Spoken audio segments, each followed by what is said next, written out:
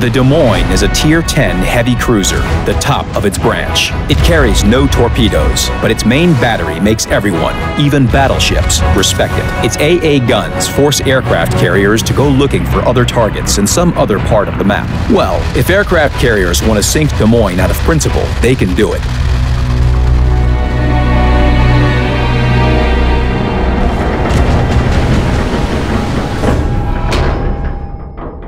But it will cost a lot. It may be a hollow victory. When you play the Des Moines, you can hear music playing inside of you.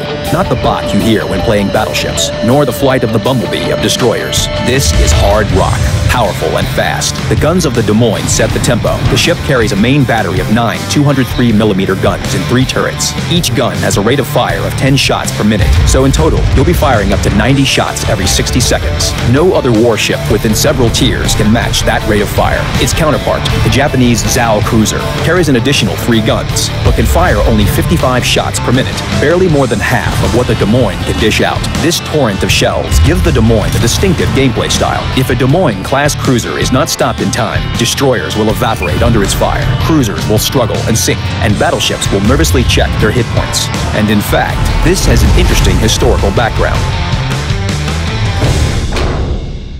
The Des Moines was laid down in May of 1945. Its design incorporated the experience of the Pacific War, during which cruisers became the most versatile and indispensable class of warships. The main guns of the Des Moines featured full automatic loading. 20 years later, the Soviet Union created tank gun autoloaders using the same principle.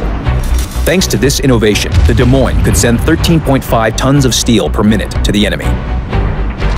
In addition to its great firepower, the Des Moines is also well armored for its type. Its main armor belt is 152mm thick.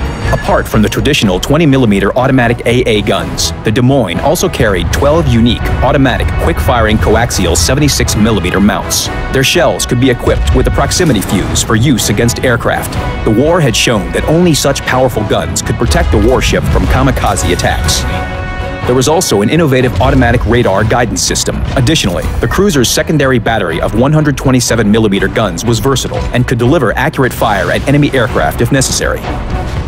So how does the Des Moines perform in the game? No ship is better than the Des Moines at sweeping enemy aircraft from the sky. Enemy squadrons will probably try to stay away from it. Even a focused attempt to sink a single Des Moines cruiser can lead to significant aircraft casualties. When these cruisers operate in a group, they will be nearly impregnable to attack from the air.